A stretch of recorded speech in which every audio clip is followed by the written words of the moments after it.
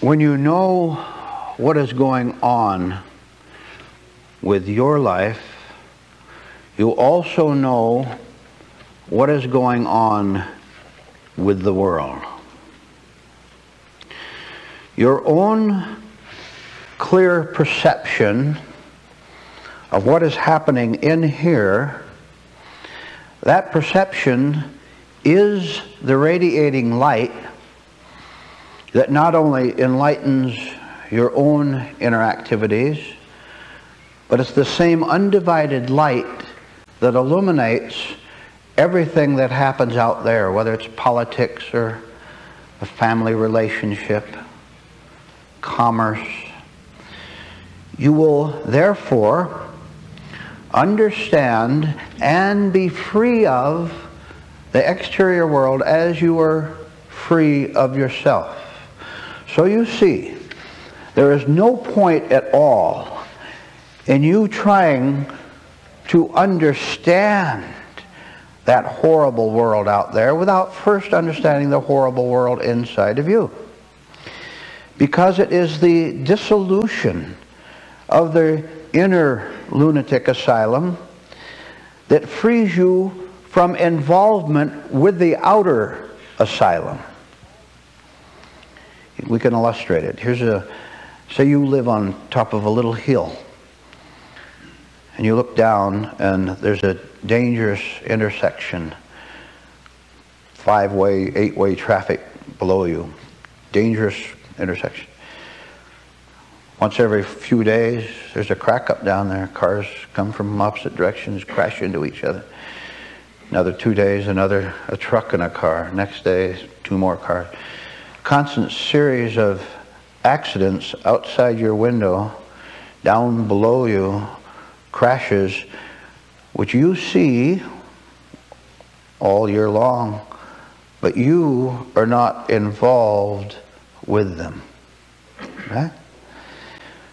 What you see is something that is clear to your mind. You can even see why it happened. This car over on the right was going too fast, and the car on the left, the man was blabbing to someone and wasn't paying attention to the intersection. You can see why it happens. The single great point for you to grasp right now, and once you grasp it, don't let it go, is that your own clearness makes you this free, perceptive, casual, easy observer without involvement of all that happens out there. Now look at it from another viewpoint. As I am talking to you now, go through your mind and think of all the attachments, involvements, strains, and stresses that you have that you think are connected with that exterior marriage, person, situation. Now, there would be no outer horrible marriage. There'd be no horrible financial situation for you out there if it wasn't first in here. I tell you, there is no such thing, never has been, never will be. There is no such thing as an exterior difficulty. World War II and I, and all the wars before and after, there's no problem to you if you're free. All the millions of homes with their heartaches and their strife. What is that to you? Well, that family down the street fighting, and you hear them as you walk by, that family fighting, and you make comments on it to your husband or wife, oh, that horrible man, or oh, that poor woman, or whatever. When you do that, you are involved by self-invitation, and now you've got something to talk about. Now you've got someone to compare yourself to. You don't throw plates at your husband, maybe. Maybe you feel like it, but you don't do it. But yet you get a thrill out of thinking about, talking about, emotionalizing about someone else's difficulty. You see what that means? That means that you want, as a first priority, to be involved with internal difficulties, questions, inquiries. You want to be involved with them instead of simply cutting them out. You listen to this. How many problems are out there in the world? Trillions upon trillions upon trillions upon trillions. If you were not living psychologically, inwardly, psychically, if you are not living in that world with its trillions of problems, is there even one problem for you? None. Now, we might as well get it out of the way. All the do-gooders and all the liars and all the religious hypocrites and all the weasels and other types of unpleasant animals, they of course will say, you're cold, you're indifferent, you don't care about people. We are involved. We're sending food to that country. We're sending workers to that next country to show them how to grow their own wheat and build their own homes. We are involved with the world. We are helping the world. I hope you understand that if you have a wrong motive for helping another person, which you will have if you're intellectual only, then you are doing the opposite of what you say you're doing. You are preventing them from growing. Every human being must make up his mind that he is going to grow inwardly, spiritually, through his own efforts, or he is not. And God help you if you play God and judge that you have the power and intelligence to save another human being. You have no such power at all. Your conceit has pseudo power. How cowardly to help another person. Not help. It's cowardice. It's doing the work of weasels to go out and help other people. That's because you have determined to remain personally a member of the zoo. Whether you're a weasel or a crocodile or a buzzard. These people who go around helping other people in any way at all, psychologically, spiritually, food-wise, financially, encouragement even. These people are the destroyers of the world because, as I just pointed out, they are involved with the world. And both the so-called helper and the person being helped are part of the conspiracy to keep this a dark, sick, evil, hateful world. What remnants, maybe large remnants, are still alive in you, which prevents you from seeing and doing in your personal life what I've just explained, which is to cut yourself off from everyone. Don't help anyone. Don't be what you call kindly to anyone. What remnants, large remnants, do you still have in you that are unseen, that are dark, that are insidious, by which you sneakily lie to yourself and say, I will know who I am. I will be a good person. I'm not on a part of rioters or people in war. I'm a good person. I give things to people. I do what little bit I can to make this a better world. I'm very sorry for all of you that you won't permit yourself to look down into that deep cave with a powerful light of insight so that you see what I'm talking about, so that that would lead you to stop trying to be a good person. You are not good because you are still desperate. You still want someone or something to support your delusions of being secure. You'll do anything. You'll sell your spirit, at least for a while, until you wake up.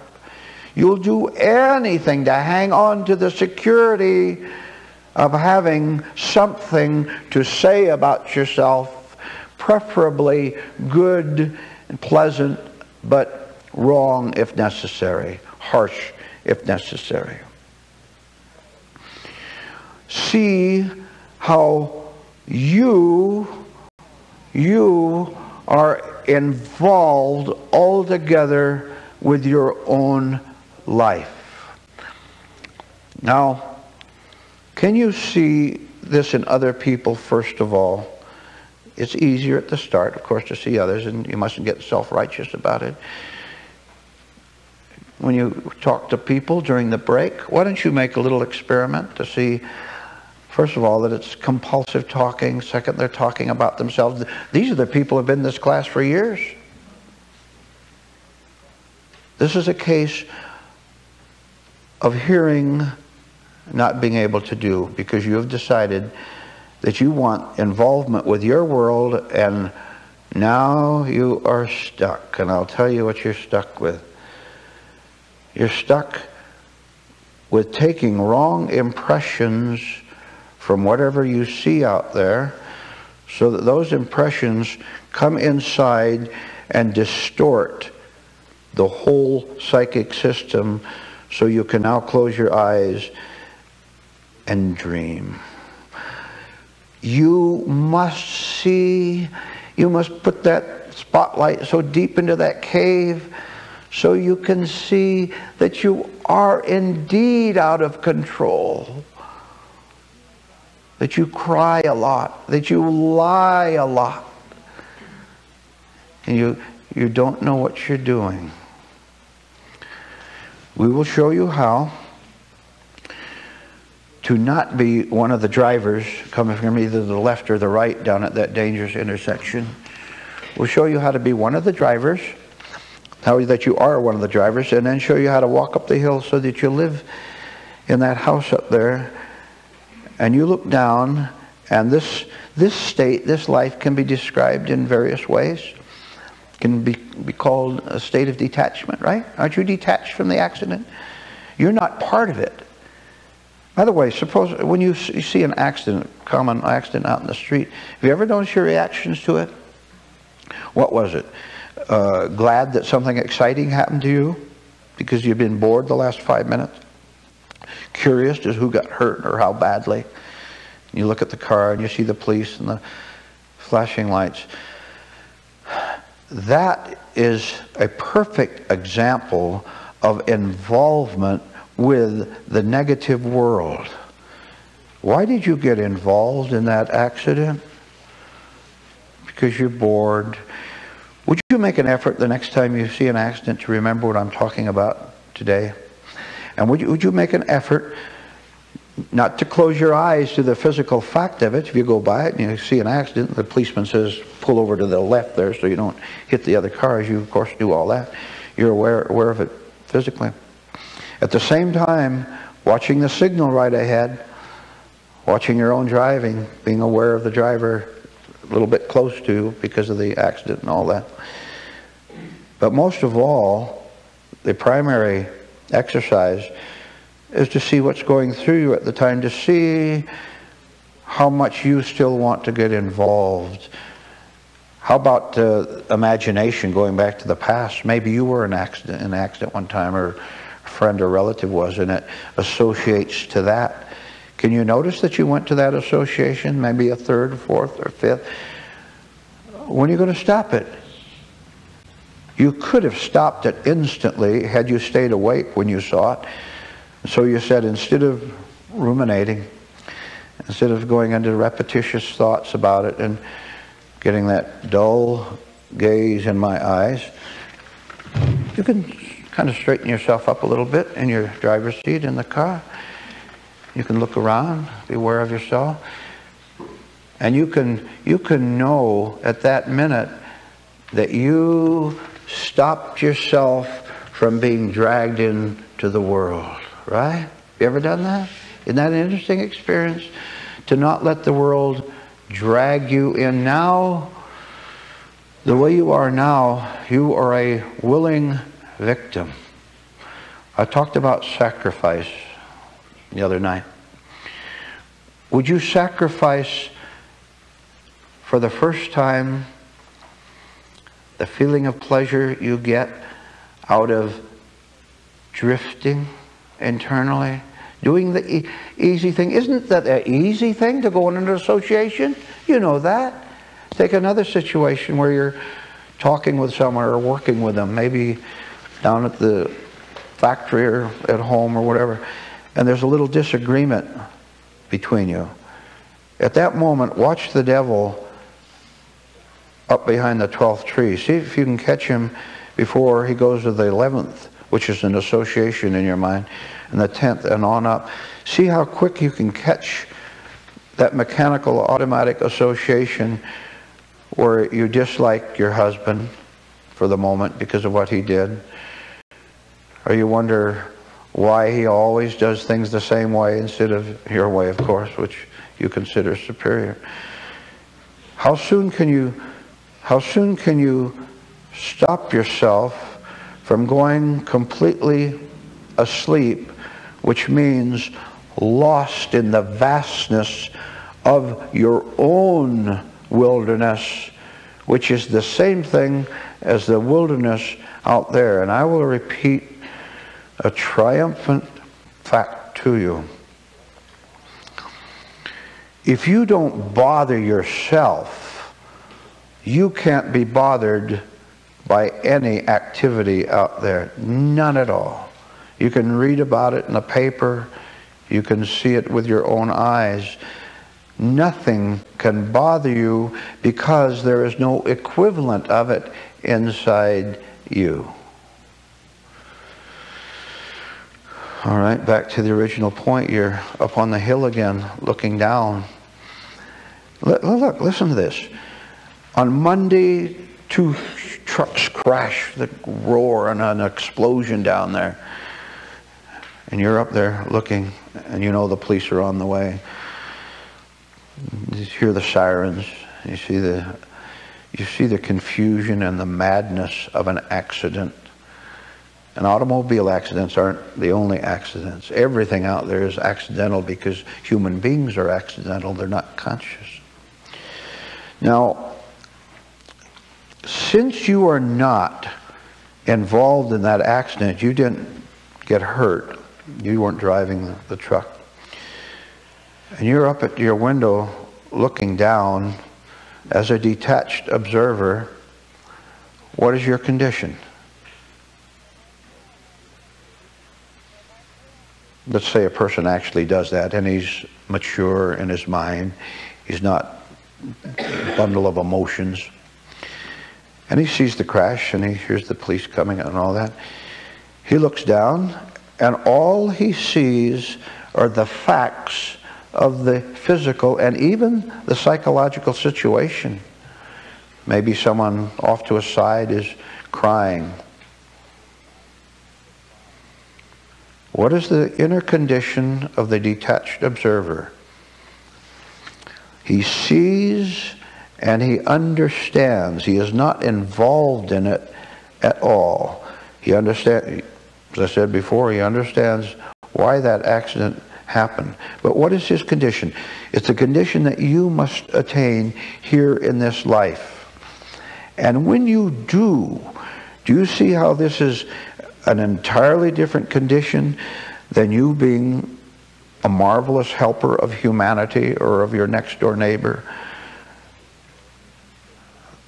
That person looking through the window down the hill to that crash, that person is the only one in the whole state who, because he or she understands the cause of the accident, he's the only one who can show them how to correct it.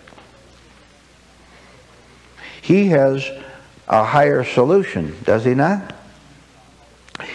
He looks down and he could tell the police or the highway engineers, he could tell them exactly 1 point, 2 point, 3 point, just what's the problem. Because he can see. He says, well, you've got to lower the speed limit over there. You've got to put a warning sign, dangerous intersection. You've got to cut down those trees that obscure the vision of cars approaching the intersection. He gets a list of 10 things to do. And if he were to give this list to the policemen and the engineers, they would do all this, and there wouldn't be any more accidents. The parallel, spiritually speaking, here in this class, we do exactly that. We give you a list of 10, 50, 1,000 rules by which you can be the observer, the innocent, detached observer on top of the hill looking down and understanding what could prevent future accidents if they would listen, if they would take them and obey them. Now let's follow our illustration a little bit more. And I guarantee you what I'm going to tell you is a true story. Now this is a story right about the world out there. Suppose that was you up in the house, looking down, and you see it. Oh, it's very clear to you, all these things that I outlined a minute ago that you have to do to prevent accident. Another sign, slippery road in rain weather or whatever. Now suppose you took the list. And you know, now look, remember, because you're not a part of the accidental world, you live above it. You're a good person. You really are. You really have compassion. You know that when cars crash, it destroys human lives, injures people, destroys property. That truck, both those trucks worth $80,000 apiece, destroyed. And you have a good mind. You have a right mind. You don't like waste. Even of a truck, you don't like it. Your natural sense of economics has been recovered. And if you haven't recovered yours, if you're a spendthrift, if you go out to expensive restaurants, you do stupid things like that, you don't belong here. Either hear that or you better come back more often, or you better come back and listen. You lose your sense of economy, that goes always along with losing your soul. I guarantee you that's a truth. You watch how economical rightly you get. You don't want to waste things. All right, you're up on the hill, looking down. And you're bright and alert, and you make your 10 suggestions. And you walk down, and there's policemen and the highway engineers who have heard that this is a bad corner, so they came to investigate this accident. You take the list, and you walk up to the engineer and say, I live up the hill there, and I've been watching these crashes for years now, and I've studied them. Every angle. You sir can't do it because you're down here and you can't see what I can see up there. But I can see everything. I can see the cars approaching. I can see how drivers don't slow down when it starts to rain. I've studied it thoroughly, sir. If you make these 10 changes down that intersection, accidents will cease to happen. Now, I'm talking about actually a physical social scene like that. I'll tell you what will happen. In all likelihood, you hand them the piece of paper with all these marvelous suggestions, and that's the absolute end of it. In all probability, They're not going to contact you anymore. They're not going to follow out the suggestions. They're not going to change anything. Do you know why? Because human beings are sick. They're so sick, so egotistical. Don't tell me. I'm the engineer. I went to college for 20 years. They're so sick that they would listen to me. They don't care if 500 more people get killed at that intersection as long as they can say, I'm the one who knows, don't you tell me what to do. I am telling you, you don't know it. No wonder you don't get anywhere. You don't know how bad it is. I try to tell you at every meeting. Nothing will change for the reasons I just gave to you. He'll take the piece of paper and he'll look at it, and his own egotism, his own vanity, and his fear of passing them on to someone else, 1,000 reasons why he wouldn't take them and go into making the place safe. Oh, I forgot something. I better remember it to you. If that intersection, which is representative of all accident intersections, if that intersection was made safe, you could lay off 10% of the policemen, couldn't you? You could lay off 10% of the highway engineers, couldn't you? The company who supplies cement for the highway all around there, you wouldn't need that, would you? So the highway company wouldn't get that profit that ordinarily get if accidents continued to happen. The company who manufactures the signals, those signals get all mangled in an accident. So they don't want accidents to happen. It'll cut their business 20%.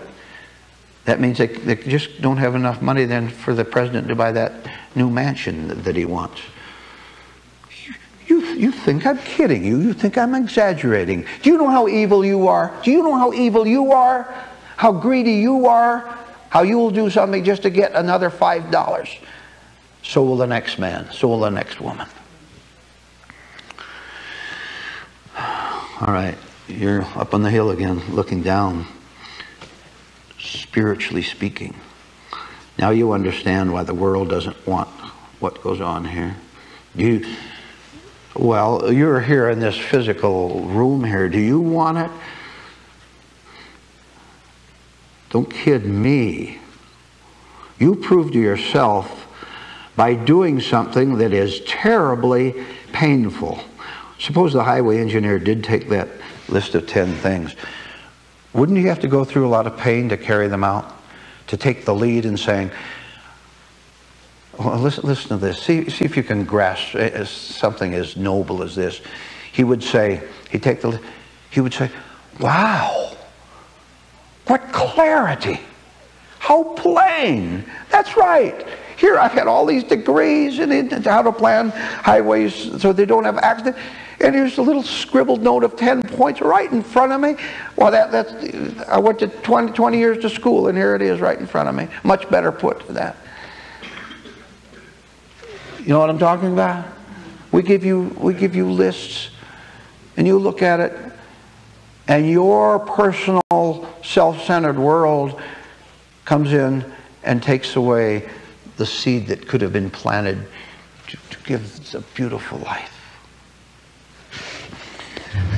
Again, your choice. Look, you're already suffering. Will you agree on that? You're already in pain. It's all confused. You're a wreck and you're a liar. You're so deluded. You don't even know you're deluded. You don't know you're deluded. You ought to see some of the sick letters we get, or I get personally. You ought to see some of the sick letters. The writer doesn't know he's sick. All right. Now, since you're already a patient in the lunatic asylum, what harm, I'm going to put it in a certain way. If you're a lunatic in the nut house, which you are, what harm can come to you if you listen to and obey the instructions for escaping? Now look, you say, I'm afraid of the guard because he's brutal and he has a whip and a hard face. I'm afraid of the guard. Look at, I'm giving you logic you never heard before. I'm afraid of the guard. If I try to, there's something in me that wants to escape, but I'm afraid of the guard. He watches me every minute. Look, please understand this. You say you're afraid of the guard, therefore you don't try to escape. Look, you're afraid no matter what you do. Why don't you, in your fear, try to escape? Don't say, if I can get past the guard or find some way, stop being afraid of him, then I'll try to escape. You must try to escape right in the middle of your fear. That's all you've got. There's nothing else. So what have you got to lose? He's 6 feet tall, 8 feet tall, and he's got a hard helmet on. He's got the whip. You're already afraid. Why don't you try to escape while being afraid? You have nothing to lose. Fear is all there is. However, if I try to escape while being afraid, maybe something different will happen. It will. You don't know that yet. You think, heaven help you, you think that your fear of that guard with the whip is protection. That guard gives me attention. He's always watching me. See? Now, inwardly you have invented the guard. You want there to be one. You want a brute. You want someone because now, how marvelous. You're the tied down prisoner who can't get out. It may take you years to see the depths of what I'm telling you. Start right now so it only takes you days maybe. You must act while you're afraid. Act to go out, which means complete rebellion against everything in you that is hardened and frozen, that likes to say, I want to get out, but that fierce guard will whip me if I do. It should make no difference to you at all. If you're right in the middle of the lunatic asylum, and it's a space of 3 blocks out to the gate, you should have no concern at all if the minute you start walking out toward the front gate, he whips you all the way, which he will. What am I talking about? Do you understand? I'm talking about you saying you're going to get out of your own personal mental lunatic asylum, and you will indeed be assaulted by the brutes. The foolish, insane beliefs, convictions that you have that want to keep you in there. Why don't you say, I'm getting out? And why don't you say it with as much emotion, conscious emotion, as I just gave you? I'll finish like this. Start all over. Start right now. And do this one thing. Fight endlessly for your own escape.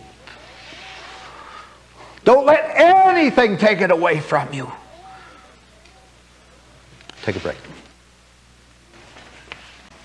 You are and you do what you truly love.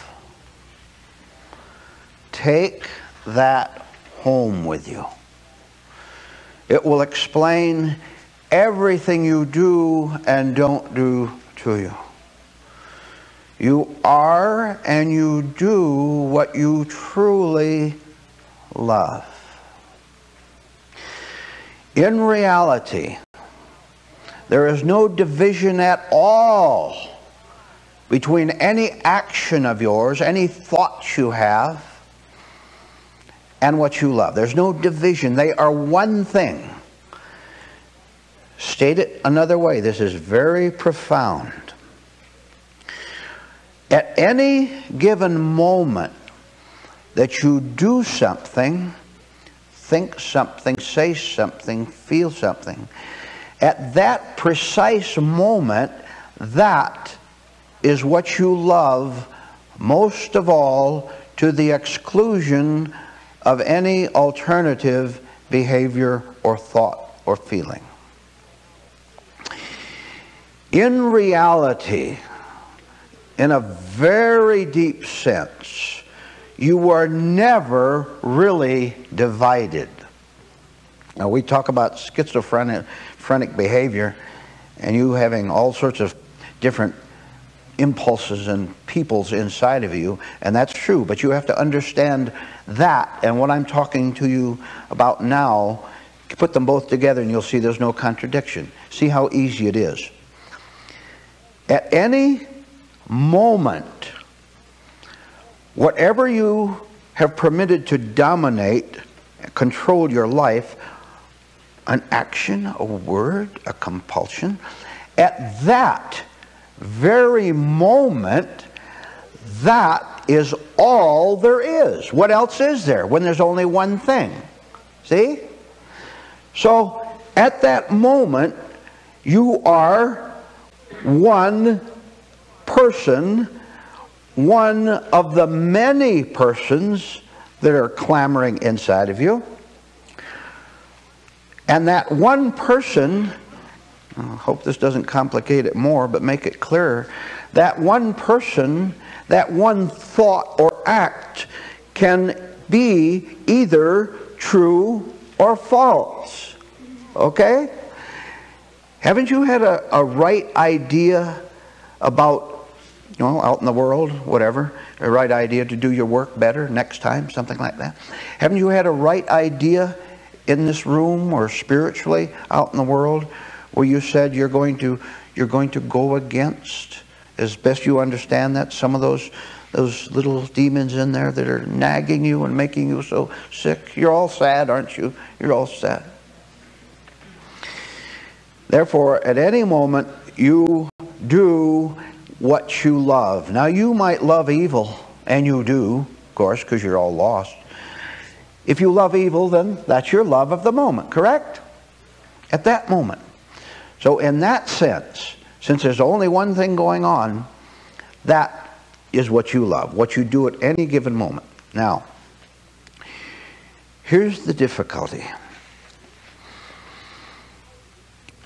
Crowding your life are these thousands of compulsions, thoughts, beliefs, wishes, tears, crowding through your mind and life. They take you over, these thousands of them, and here's your problem now, you are unable to distinguish between those that are good for you and those that are bad.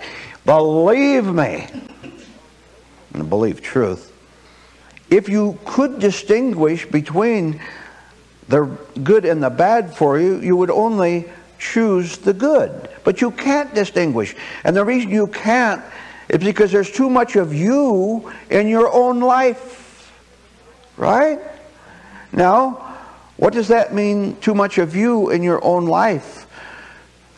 The clamoring desires, the wish to please other people so that they'll be pleased with you.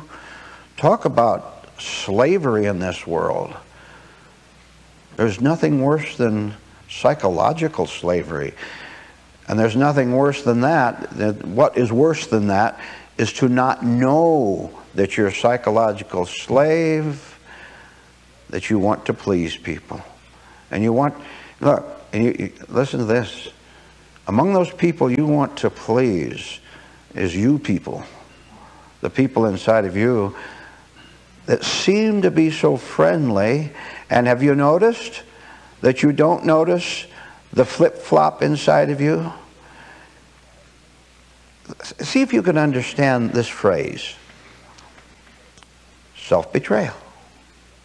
I will tell you, all of you here in this room and listening to this, that you are in a state of self-betrayal unseen because you love what you shouldn't love.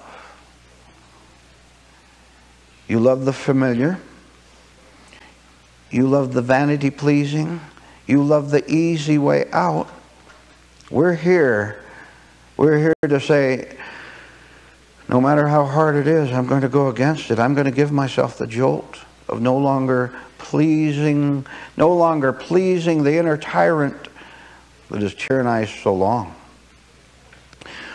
So the problem is that we don't understand that any given moment we are taken over by this impulse, that compulsion, which acts in our name, which calls itself the all, and then you don't know that a few minutes later, a few seconds later, another tyrant leaps up and takes over and wants to take charge of the ship. What kind of a course do you think your life is going to take when you have 10 captains in 10 hours? And, by the way, maybe you've noticed this, the 10 captains quarreling among themselves. I know the right way and you don't. Isn't that your life? Aren't you always quarreling with yourself? Of course you are. Now I want to follow this thought into a specific area. And I hope you can see 10, 20 lessons in it. As I'm talking to you, I have to choose which way I'm going to go and leave the others for another talk. So here's where we're going right now. Pathetic person. Remember we talked about that once. I want to take it up again and go in a little different direction. This does not apply to children, what I'm going to say. Children have not developed to the point where they have chosen the love of being a pathetic person. They're undeveloped yet. This applies to all adults, including young adults. A pathetic person is someone, we'll describe him first, is someone who has chosen to be in love with defeat. A pathetic person is someone who has abandoned his opportunity to be a good, true, spiritual student, has abandoned that to delusion which he does not wish to see. A pathetic person is an actor or an actress. And most of the time, because other people eventually get tired of watching his performance, most of the time a pathetic person plays to the audience of himself. He's both the actor and the individual in the audience applauding or throwing vegetables at the performance. But in either case, the pathetic person always has someone to talk to, which is himself. Now, all of you listening to me have the pathetic person inside of you. And it expresses itself in various ways, such as the following. You feel sorry for yourself. You feel that you have been treated badly by your spouse. You feel that life hasn't given you a chance. And if you'd had that chance, you could have made something for yourself. And already you're 1,000 miles out into darkness to ever want to do anything for yourself. Anytime you do anything for yourself, the very fact that you do something means that you have a false self that you're going to do something for, which will echo back, boomerang back, and knock you down.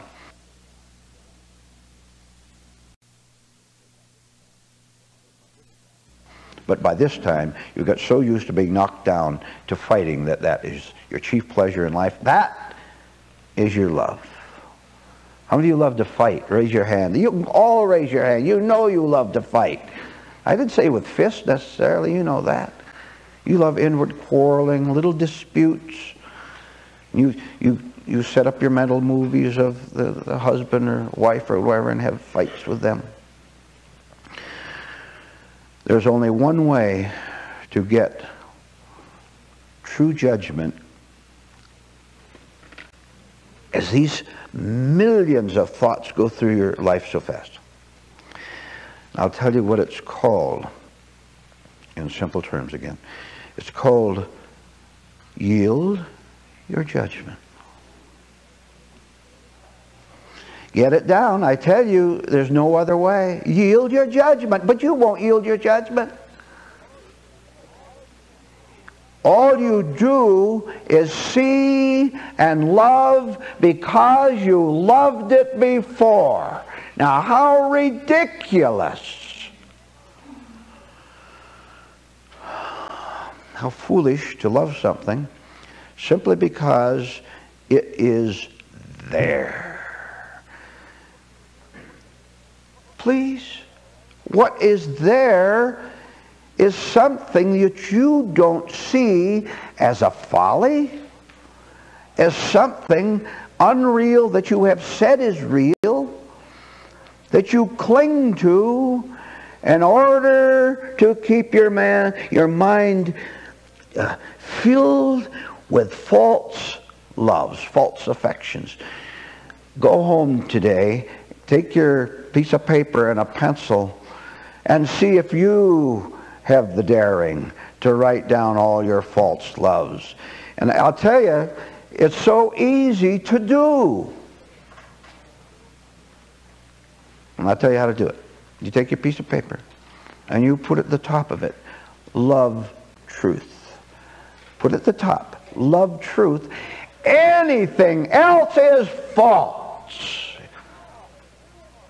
At the head of the list of all that is false is anything that has to do with your present ways of thinking about yourself and your life and other people. Your mind is a madhouse. I can prove right now that your mind is a madhouse, every one of you, because you don't know what to do about it. You could know what to do about your madhouse mind. We go into it every day and night here. But you're so resistant to the fact that you were lost out in the wilderness with your pet thoughts, with your pet associations, with your pet lies, that has so taken over your entire life. And you have a hardened spirit, and there is no hope for you. I'm going to tell you something. I'm tired of fooling around with you people.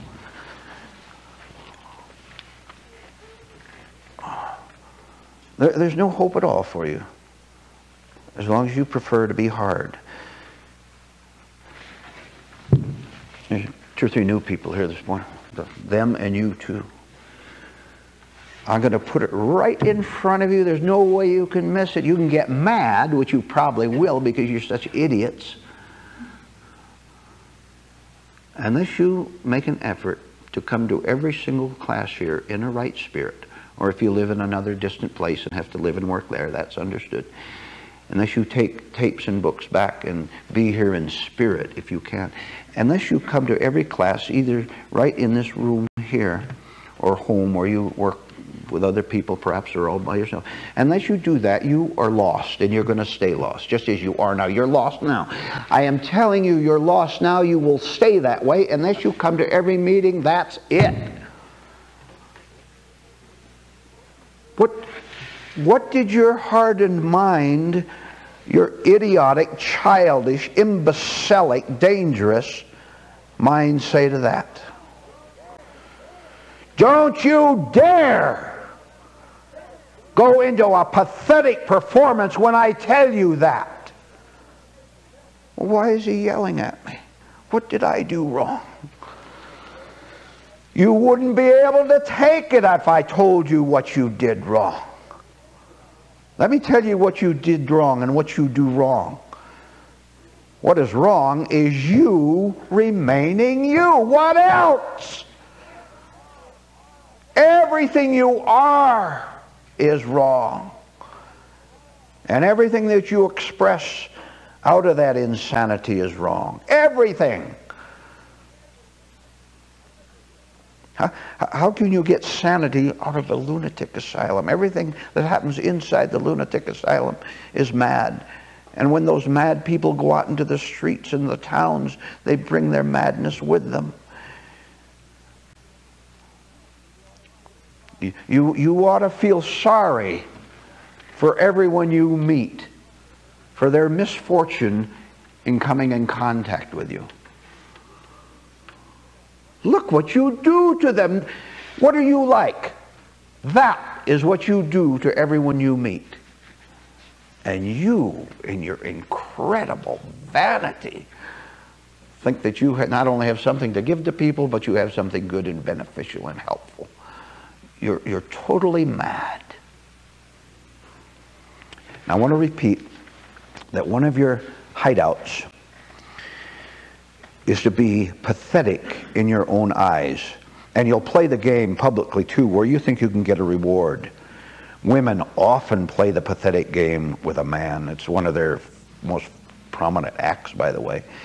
They know how stupid men are. Women who are stupid themselves, of course, but they know how stupid men are, and they play the role and get what they want. And they flip-flop, just as a man flip-flops toward a woman, a man, vice versa. You ladies flip-flop toward a man, don't you? Once you've got what you wanted, you're tired of him.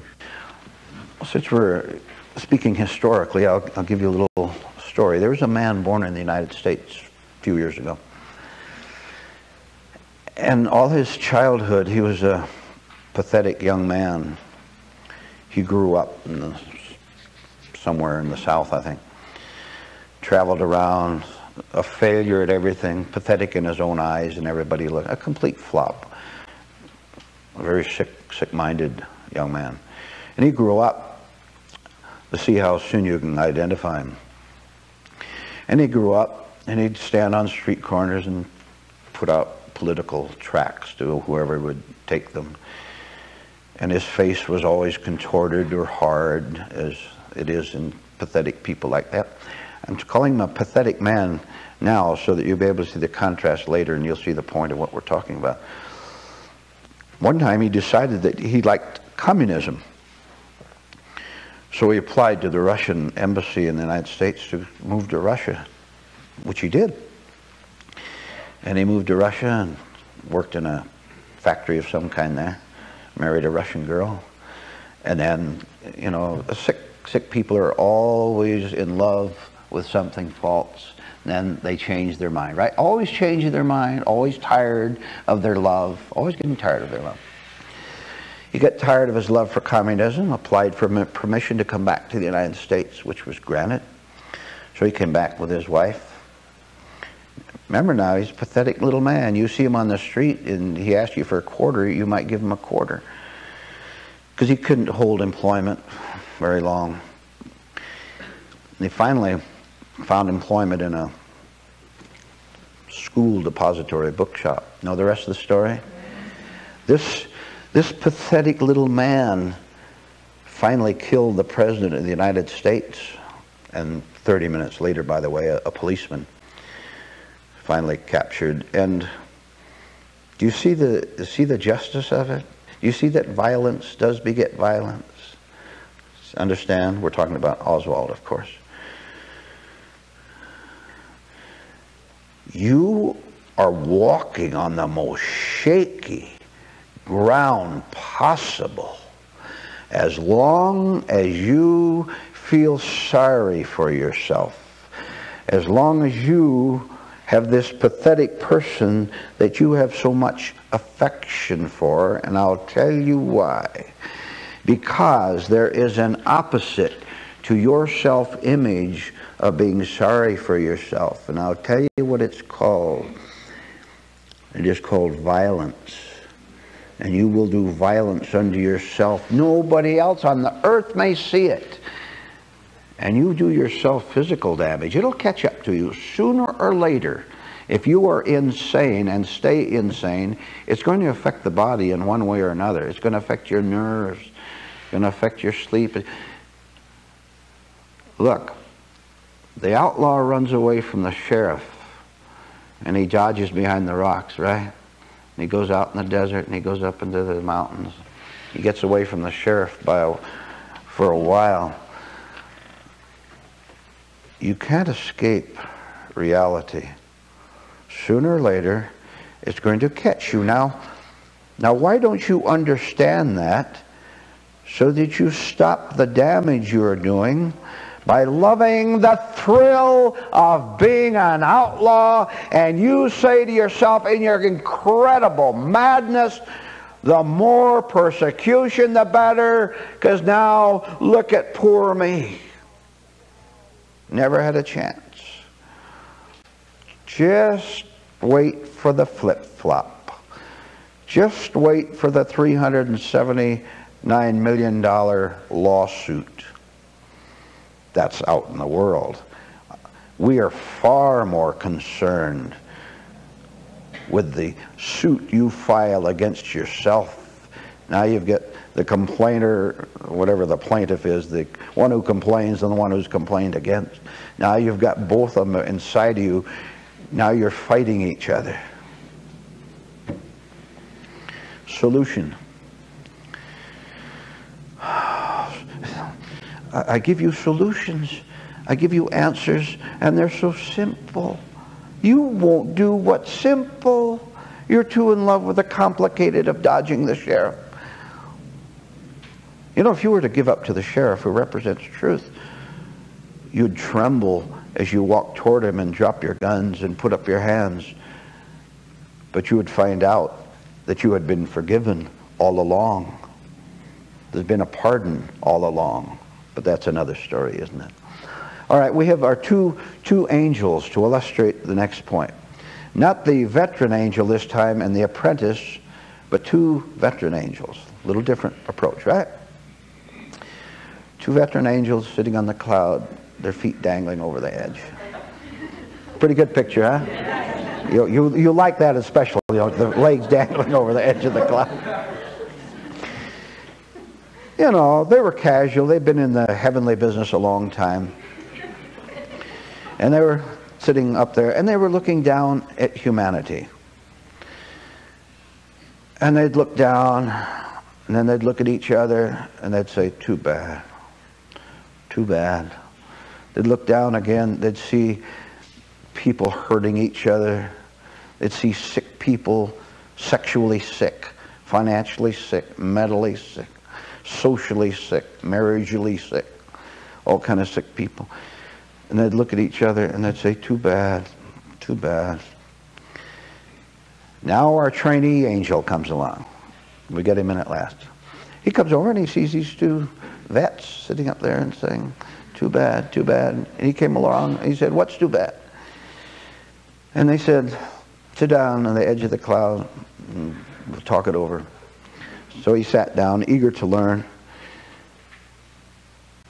And they said, it's too bad they don't look up. It's too bad they don't look up, because if they did that, the very looking up would indicate to them something that is higher than the level of humanity, than the level of society, than the level of earth. Too bad they don't look up. Because looking up, you see, is a right thought, a thought you can well be in love with and should be in love with. You look up.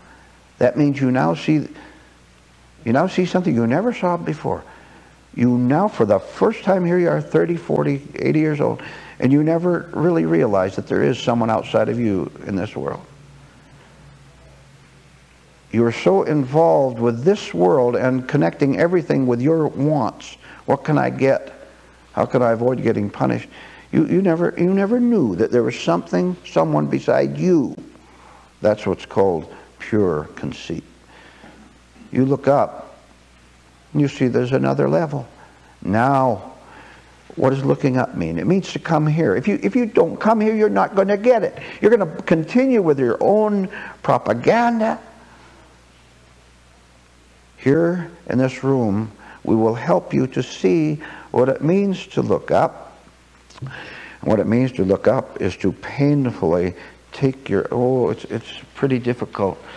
It means to painfully take your eyes off of yourself, which in turn means that you know that there's another power besides mental power, which has its own place. There's another force besides thinking. There is something else besides thinking. And at first it's called seeing. You look up and you see the angels up there. That is, you see something higher, which then instructs you.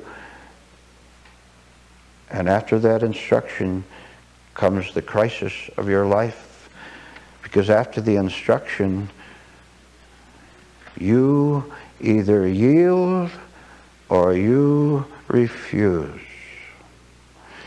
If you refuse, don't you forget, all of you remember this, if you keep refusing while not knowing you're refusing, you will never know that you're refusing. Therefore, you will never be able to break that malicious habit and start accepting.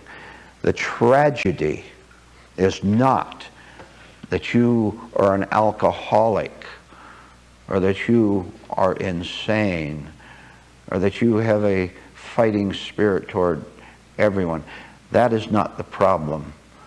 The problem is that you want to remain in those false loves. You want to remain in those rather than yield everything to God. I warn you over and over, I warn all of you listening to me, unless you permit the truth in this class to show you the difference between true and false loves, the day will come absolutely when you'll no longer be able to distinguish, and worse than that, you will no longer have the wish to be able to distinguish between, I'll put it simply, between what is authentically good for you and what is authentically bad for you. You don't have to come here with strength. You don't have to come here with wisdom. You don't have to come here with judgment. You have none of the three. Look, see, God is better than you are. God is love. You are not. Therefore, you can't conceive the simplicity of what God asks of you. Now, you take paper and pencil and you write down that one word, yield. It is everything. Yield means everything. Because if you don't yield, you'll never know what you could have had by yielding. You'll never know. And you'll never know that you are living in hell, which you call heaven, and you call it heaven because you're surrounded by mirrors which reflect only you. And you won't know what's going on. Here we will give you the direction, which is any direction. Look, if you're surrounded all by mirrors, what direction? Go any direction. Smash through the mirrors. I'll tell you again what I'm very grateful for, and the rest of you can be equally grateful. Some of you here come to me, come to truth, and say, help me to smash through, to get outside of the circle of mirrors of myself. Help me to smash through. Oh, what a delight, what a pleasure. Let's talk. Let's go into it. Let's discuss it. Let's see all the blunders we make, and never mind the blunders, let's go again. You rush toward the mirror and you get bumped and it knocks you down. You go to another mirror and you see yourself and fall in love with the image. That's all you are in love with is an image. Don't you know that? The power of imaginary delusion is enormously powerful. You can be a monster in human form and walk up to any one of those mirrors and see what you think is an angel. Because your utterly depraved, confused, distorted mind can make you see what you are not. You think you're nice? You're not. There's none of you in this. You're not nice. You're cruel, you're vicious, you're deluded, you're sick.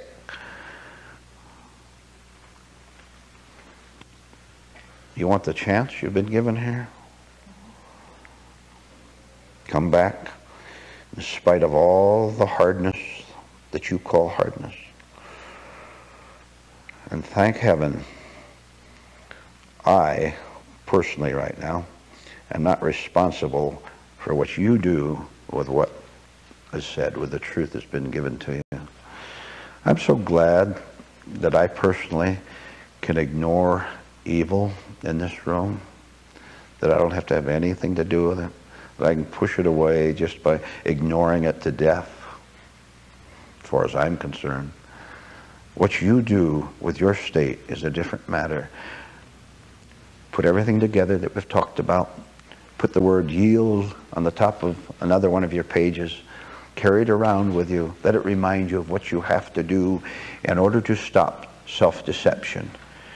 Yielding is all you need to do. I told you don't have to be strong. You don't have to understand even. You just have to yield. When God sees a yielding heart, He begins to send understanding toward it, and you will feel it, and it will live for you. There are two kinds of wrong states. The first wrong state is not knowing the realities of this existence, your life. You don't know, for example, that you are an undeveloped man or woman engaged in a wide variety of both exciting and boring earthly activities. You don't know that you are a struggling human being. That's one of the realities that you don't know. You don't know that you are confined to visiting your own old, unnatural nature every moment, visiting it, and getting advice, guidance, foolish guidance from it. You don't know that your only source of help, assistance, is you. Furthermore, you don't know that when you unseeingly go to yourself for help, that you always get the answer that wrecks it more rather than improves it, uplifts it. You don't know the realities of life existence in general. You don't know other people. You don't know how everyone who is lost lies to you.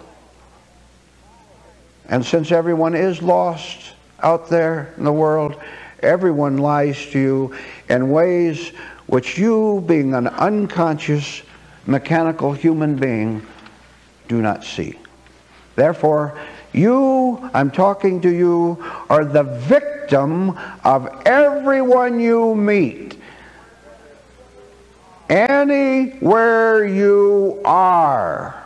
Yes, right in that home, you're a victim of deceptive people. Right in that building of any kind, you are a victim. You don't know you're a victim. Therefore, one form of ignorance is to simply to not know that you're ignorant. There is a veil surrounding you which makes the world out there distorted, obscure. And since it is obscure, looking through this veil that is between you and the world, in no matter what direction you turn in, whether it's toward your family, toward finances, or whatever, because there is this obscure veil between you, and when you look out, everything is distorted and hazy and vague. You, in your fear of the obscurity and not knowing what to do with it, you say to yourself, since I am scared by what I see out there and don't know what to do about it, I will invent something to do about it. And so you do, and that is the mistake of humanity. That is the explanation for everything that is dreary, that is sad, that is defeated. Don't you want to sometimes just crawl in the corner of your bed and pull the covers over and sink into oblivion? Of course you do. Of course the world does. This is what the world lives in, their little bedroom with the blankets over their head, eyes closed. And in your terror of not understanding life in reality, you say, I will do something about it, and there's the mistake. What you do, you're standing here, and here's the obscuring veil, and beyond is the world. A sick world, a violent world, a world filled with hatred, filled with deception and lies. That's the world you live in, whether you see it or understand it or not. But you view the world through the veil, and not understanding it because the confusion and immaturity is in you. You are the veil, you understand. You are the only veil there is. The only veil there is for you is you. Instead of doing the right thing, you do the wrong thing. And the wrong thing you do is to very cleverly, cunningly, foolishly, destructively say to yourself, since I don't see clearly what is going on out there, I will put my own interpretation on it. I will therefore, in my confusion and fear, see the world as I want to see it, in an attempt, an effort to lower my agony, my fear, my anguish. Then I can say to myself, ha ha, I have succeeded in understanding what life is all about, both me and outer life. I understand what it's all about. Therefore, and now comes the supreme lie, the monstrous lie. You follow all that preceding dialogue by adding to it by saying, now I understand. Now I am safe. But look at the only thing you have done is to lie to yourself and say, I understand, I am safe, when you don't understand and you're still shaky. But you don't see this. You refuse. You say, no, I've got it settled. Don't upset me. Don't disturb me. Don't question me. Don't challenge me. Don't you dare question what I say is true, because I have found security. My religion has given me peace. Woe unto you who have lied so long, so hard, that you no longer can be told that you are lying yourself all the way downhill. Woe unto you who have become so hardened, so vicious, so violent, that you can't see that everything you do and say, the very look on your face, is a destructive falsehood, and now you are a human being with no conscience. I have described the world. And my question to you listening to me is, have I described you? I will answer the question, yes, I have. Now you know it. You know that I have very, very accurately put in front of you what you have done and may not have understood up till now, that you have done this against yourself, thinking all along that you were doing something for yourself to give you security. You say, I will paint it as a beautiful world, oh, little problems, but a few rough things out there, but nothing drastically wrong. All I have to do is go along with it and just think nice thoughts toward other people, and they may think nice thoughts toward me. And all the time, you You know inside, if you could see it, that it is a grand deception, a horrible thing for you to do. And the evidence is that anyone who comes along and challenges your beautiful dream, you will blow up in violence and hatred toward them. Don't you? Don't you? Yes, you do. And I will ask you what your reaction is to what I've been saying to you all along. There's something in you says, don't tell me that. I already know. I already have it settled. I have my teachers. I have my books. I have my buildings to go to, or whatever kind, where I get help. I know what I'm doing with my life. You don't know what you're doing with your life, and you never have. You can know if you now know that you have never known. That is essential. Will you do it? Or will you close your eyes and grow in your hatred toward what could rescue you? Will you keep going downhill until you run out of range of the voice of truth? I am trying to get you to stop exactly where you are right now, not 5 minutes from now, not 4 minutes, not 1 minute. Right now, as I am talking to you, I want you to know where you are in this room. Those of you listening to me, listening to the cassette tape or over the radio, I want you to simply know where you are, so that that interrupts your unconscious mechanical thought processes for a minute, which will also interrupt your self-forming self, which is false. Just the little interruption.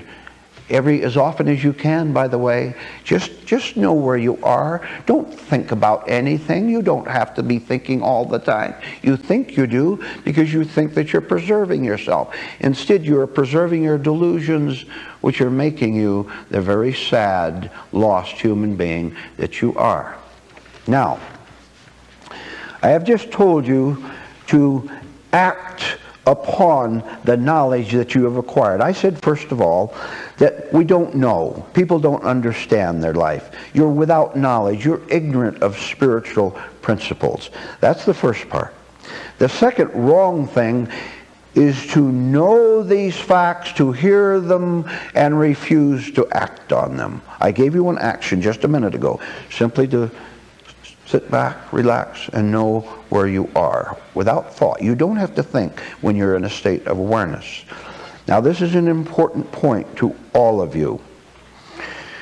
You have now heard a few of the realities of life, some of the elementary lessons that you must do in order to not remain what you are, but to become something different in which you will be truly happy. Now, you have to make a decision right now whether you're or not, you are going to do what you know. Think about that. You now know certain things. In the last 15 minutes, you've been given lots of facts, lots of information. The question is, will you now act on what you know, or will you continue to walk around with this veil around you, through which you see dimly the outer world, and continue to distort it, refusing to see? And all refusal to see is always founded in the fear of seeing something that is not you. You are all you have, unfortunately. Your hardness and your trickery and your hatred of other people. Too bad that in your lost state, you are all you have. And you refuse to give it up. You refuse to explore something that is beyond yourself, and only by acting on your knowledge that you now have. Now there's no excuse anymore for any of you for not acting, because I've followed up certain logical points up to where now you can start to do, act upon, carry out the orders of the spiritual, of your own spiritual nature, which now has just a little bit of right knowledge, which you can now agree with and act with. Let me give you an illustration. Imagine an executive of a movie studio. He runs this big movie studio out in Hollywood somewhere. And he takes his small child, let's say it's a boy. He brings a small boy to the studio every day just to show him what Papa does all day long. And he takes the boy by his hand and just shows him around the movie lot. And he leads him down one of the main artificial streets, movie set. And there's a big southern mansion. They're doing a Civil War story of the Old South. And there's a big southern mansion, the front of it, right? And the little boy paused in front of it. Now you're the little boy, try to understand. And Papa says, this is a building that we've built up in part to put in a movie. Now you know what a movie is because you've gone to the theater with me and seen movies on television. The boy nods, he knows what a movie is. And his father says, this house, mansion, will appear in a movie. So the father steps aside to talk with another executive who comes over to talk to him for a minute. And the boy stands there and in awe, he looks up and he sees this vast southern mansion with the wisteria or whatever grows in the south, and looks at it. Now, in his imagination, the little boy sees what he wants to see behind the doors. He's a little boy. And first of all, he sees a big playroom that he can run up and down the carpet with and have fun with his boyfriends, little boyfriends who come over for lunch sometimes. And he sees a lot of toys in another room. He sees everything that he personally wants inside the big mansion there. Don't we always personalize? When you've been to see a pretty girl, don't you always wish you had her? Of course you do. And then you go into sorrow because you know of all the complications. You're afraid of what she'll say when she gets to know you as you really are. Huh, men?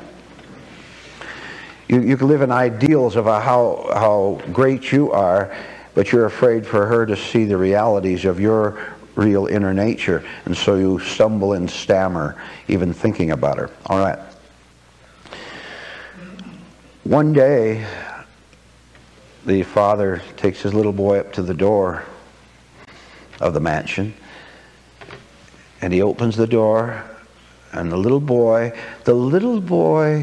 expects to see what he expected to see. The big rooms, the big broad carpet, and the toys, and the candy, and on the table, all the candy he wants, and the swimming pool beyond where he can swim if he wants. And the father opens the door, and the little boy walks in, and what does he see but weeds and piles of lumber of the rest of the studio lot, right? And he doesn't understand. His father explains. He could watch the boy's reaction. You know, the boy looked around astonished. Where are the toys? The father explains, this is just a false front. This is what we do. We don't have to build a whole building. We can just show the front of it. And it represents something, or it represents the whole building. The boy understands. What's the point of the illustration? Open the door. You are standing out in the street of fantasy land. The movie studio, a little boy, a little girl, having built up certain ideas of what you're going to find when you walk up and go inside the place. Haven't you had enough experiences in your life where you have been forced by life to open the door and look inside and see nothing? Don't you ever learn from your experiences? Or do you just say, well, this is the exception?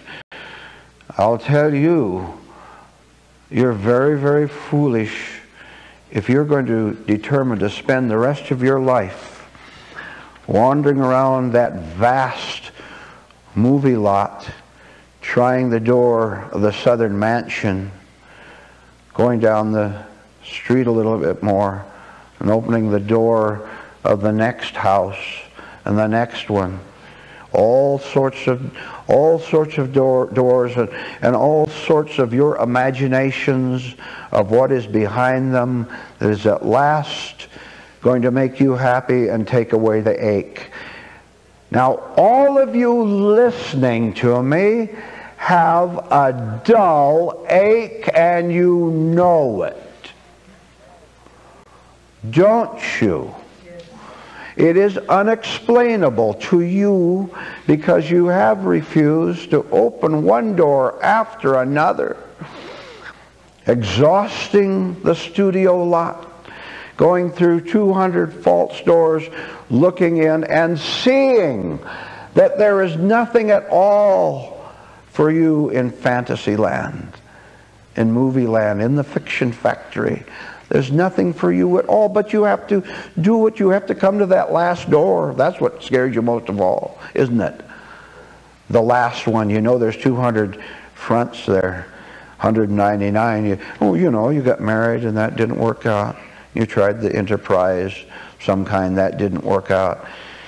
And all of a sudden you had a great plan for doing something, and you went down the library and read all the books you could about it. And all of a sudden you woke up one morning and you were bored by the whole thing. Ever walk into that kind of a false front? You know how excited you were, this is it. Why did you have to say this is it? Because you knew it wasn't it, and you were trying to convince yourself. Never talk to yourself like that. As I said before, it's a conversation with an idiot.